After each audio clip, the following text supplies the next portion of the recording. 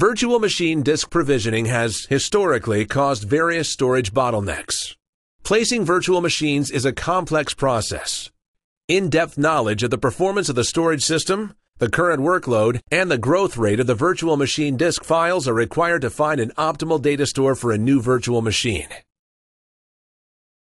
And because monitoring data store capacity and I/O load is a complex process, it is often neglected and leads to I/O load imbalance, application downtime, and other operational inefficiencies that can increase IT costs and negatively impact business performance. Each time an administrator wishes to add a new virtual machine, the challenge is repeated. An admin must manually search for a data store with enough space and I/O capacity to run a new virtual machine. Predicting disk space utilization and I/O latency can be unreliable and often leads to system downtime. Storage DRS, a new feature in VMware vSphere 5, reduces the time and complexity of provisioning virtual machines by aggregating data stores into a single pool, called a data store cluster. A data store cluster enables smart and rapid placement of new virtual machines and virtual machine disks. Storage DRS analyzes disk space utilization and I/O latency and finds the data store with the capacity to host a new virtual machine. This eliminates the guesswork and manual effort in provisioning virtual machines. Storage DRS determines the space or latency imbalance levels of the data store cluster and migrates one or multiple virtual machine disk files to solve the data store cluster imbalance. Storage DRS uses virtual machine statistics and data store utilization to understand the impact of virtual machine placement on the space or I/O utilization of a data store. The I/O latency threshold determines the maximum acceptable I/O load on the data store. This threshold is set by default to 15 milliseconds and can be set to any value between 5 and 100 milliseconds. The utilized space threshold determines the maximum acceptable capacity loading of the data store. This threshold is set by default to 80% and can be set to any value between 50 and 100%. Storage DRS will do a cost-benefit analysis if a threshold is exceeded, and will only make a storage vMotion recommendation if the migration achieves an acceptable improvement in disk space or performance.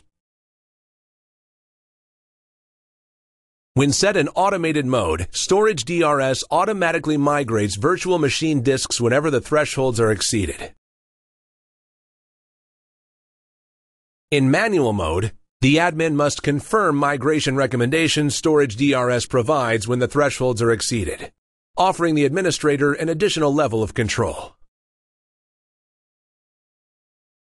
Storage DRS maintenance mode evacuates all virtual machine disk files, moving them to other data stores in the data store cluster, while ensuring that space load is balanced across remaining data stores. Storage DRS applies smart placement rules.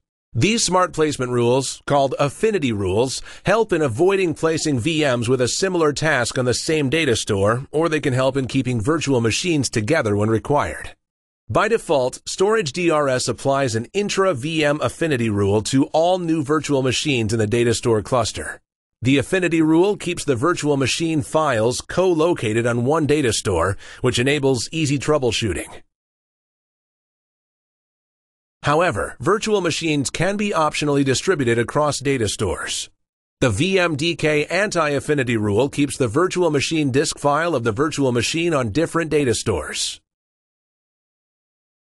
Storage DRS offers a VM-to-VM anti-affinity rule as well, keeping the virtual machine disk file of multiple virtual machines on different data stores and maximizing the availability of a set of redundant VMs.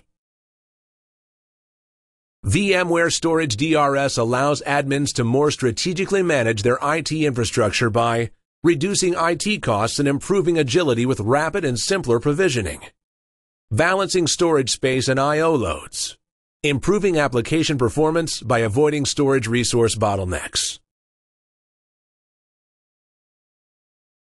Learn more about virtual technology and VMware solutions by exploring vmware.com.